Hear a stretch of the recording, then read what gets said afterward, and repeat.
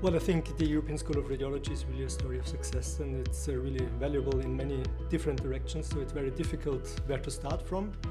I would like to mention the really importance and value of the tutoring issue, because it's really a win-to-win situation for everybody involved. So it's a perfect thing for the scholar, it's a very important thing for the tutor, but even for the department hosting the scholar. And I think it's even very much important for the sponsor supporting this tutorship. I think it's pretty much clear why tutoring is important for the scholar. So in the best case, the scholar is getting trained for a given period of 2 or 3 months in a specific topic, and he or she can learn and can transfer the knowledge into the daily routine being back at home. But what I learned is that it's really very much important for the hosting department itself. So, you know, maybe you might live in a city for 10 years, but you might go to the museum just when guests arrive and you guide them around. And I realized it's something similar when you host scholars. So you start really to think about the organization of your own residency program, and hosting scholars for years is really improving the management of your own residency program.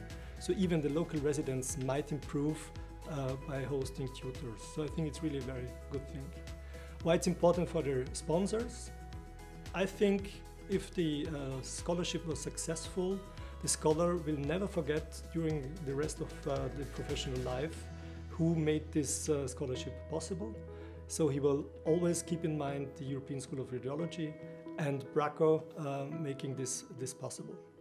So I think BRACO made a fantastic job enabling the European School of Radiology to reach the goals of harmonizing the education among Europe and to bring tutors and scholars together.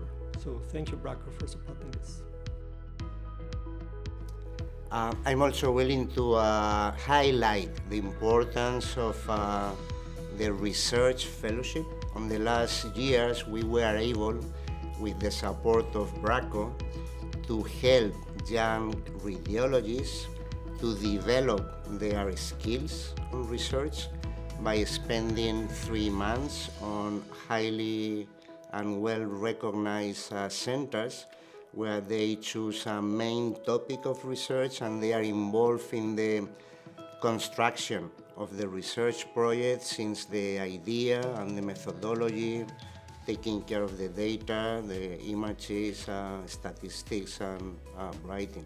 And I think that's extremely relevant because it's not only education on, let's say, daily clinical radiology, it's also education on research, being research pretty clear, the future of radiology. And that involves not only standard research, also AI research, and the development of these new tools we have in radiology today.